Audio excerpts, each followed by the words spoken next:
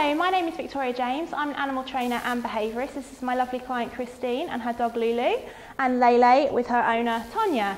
We're going to try a creep behaviour which involves the dog sliding across the floor, and we're going to show you how to do this very, very shortly. So first of all, I'm going to start off with you, Christine.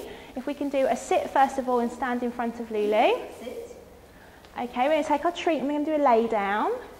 And we're going to, oh, at the back, lovely bow. And then we're going to just, yeah, exactly. Move the treat forward. Sit. Almost. Down. Okay. Creep. And creep, creep, creep, and click.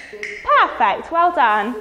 What we can do each time, guys, is we can increase the amount of distance that the dog is doing the creep for. Obviously, when you first start learning, this is very, very short distance, but the more and more we progress, the longer and longer these distances get, and the more accomplished the dogs get as well.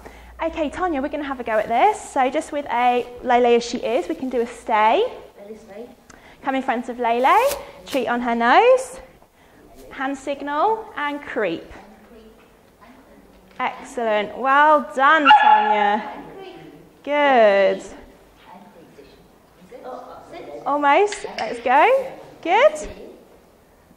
And click. Excellent. Well done, guys. Good.